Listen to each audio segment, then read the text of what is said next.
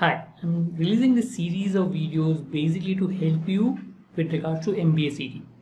This specific video is what you should do one day before MBA CET exam. Important because that can create a lot of difference with regards to the way you react, the psychology of the exam, etc. So what to do one day before the MBA CET exam? Now this is my perspective, so let's try to understand. One, I normally tell people to avoid mocks. Because we don't know what, one thing is mock writing is itself tiresome. So we don't want to go to the exam being tired for the as such. Okay. Also, if you don't score well in the mock, there is a high chance that it could create a little pressure in the exam. Though I don't think the mock scores are related to the actual exam. I've seen people who have scored very low in the last mock that they wrote, but still managed a normal score in the exam, a good score in the exam. So your last mock score will not determine how will you perform. But yes, avoid because it could create psychological pressure with regards to the whole exam. So normally avoid just because the whole pressure could create a problem as far as the exam is concerned. And normally recommend people to do what you like. If you want to watch movies, video games, do what you like.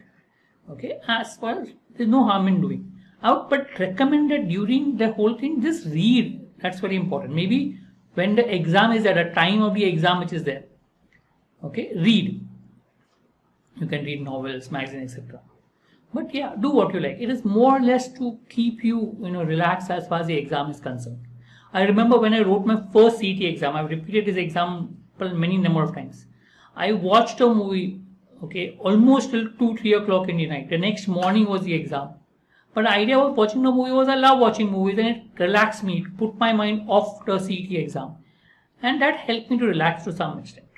Okay, and that also helped me to perform really well in the exam in the next day. Yeah, so lack of sleep was not a problem, but my mind was relaxed. Mentally, you need to be more, prepared for the exam. So that's the reason you should do what you like. Okay, reading should be one part of it. Do read. Okay, but apart from reading, you can do a lot of things. You have the whole day at you and do what you like. Enjoy so that your mind is off the exam. Be active during the time of exam. So you have an exam time which is there. Let's say 9:30 to 12 or whatever your exam time is there. At that particular time, try to be as active as possible. As I said, at that particular time, you can maybe spend time on reading. That's one possible time. Or do something at least. Don't sleep at that point of time.